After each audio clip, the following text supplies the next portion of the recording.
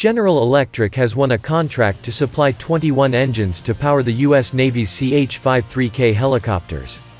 The modification contract values $101.5 million, procures 21 T408 GE400 turboshaft engines and associated engine, programmatic and logistics services in support of CH-53K Lot 5 low-rate initial production aircraft. Work is expected to be completed in December 2024. The Marines plan to receive 200 CH-53 King Stallion helicopters at a total cost of $25 billion. The rotorcraft's design features three 7,500 SHP engines, new composite rotor blades, and a wider aircraft cabin than previous CH-53 variants.